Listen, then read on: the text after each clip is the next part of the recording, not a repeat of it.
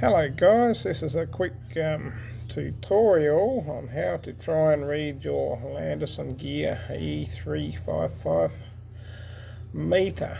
I had one installed a few months ago. I am a qualified electrician and it's taken me a long time to figure out what is going on. There's definitely not much information on the internet or from your retailer or anybody. So here's a video. I hope it helps, but yeah, you might need to sit down and figure it out. Anyway, we're watching the meter go around at the moment. Sorry, we're a bit rough here.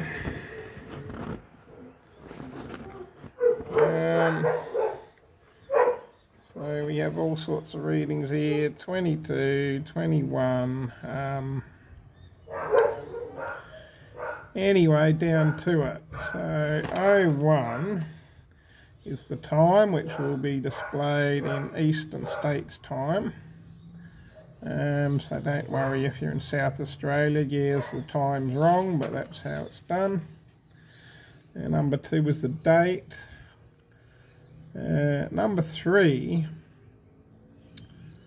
is the total kilowatts coming from the grid into your house. So that includes if you've got off-peak water heater, anything that's come from the grid that you're going to pay for, that is the actual total of everything.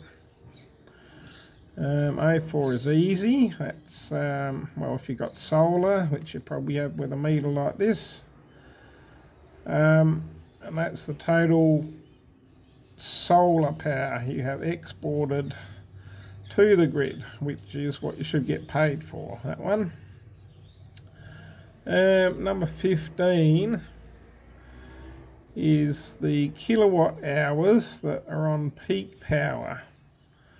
So number 15 is the peak power, which you usually see on your bill that you pay for, but that's without the off-peak power included.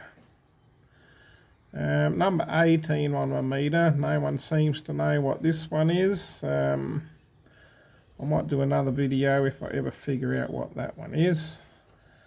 So number 21 is the actual off-peak power. So I've got a solar hot water on the roof that heats up during the day, but at night the meter times sets a time and lets it heat up at night, which is in the off-peak time, and you pay a lower rate for this. So that's your off-peak or controlled load power.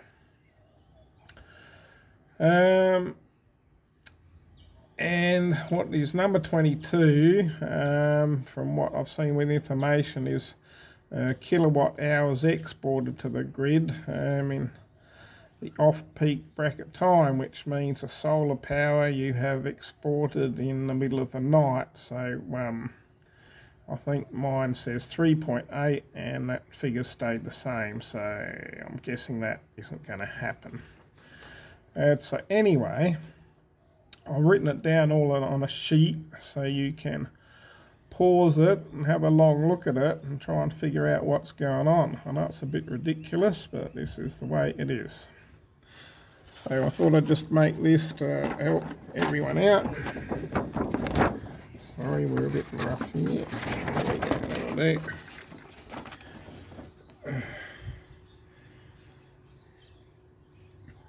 Okay, so that's how I've written it all down from what I can see on here,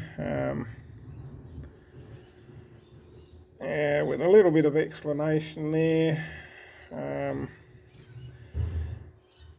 So yeah, you could probably take your phone or something, pause this, take your phone and have a look at it, and then have a look at your bill.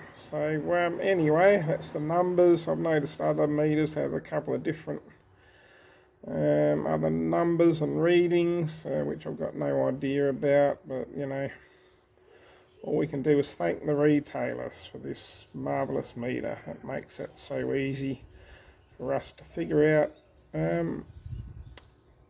what this is, really, and how to read your meter.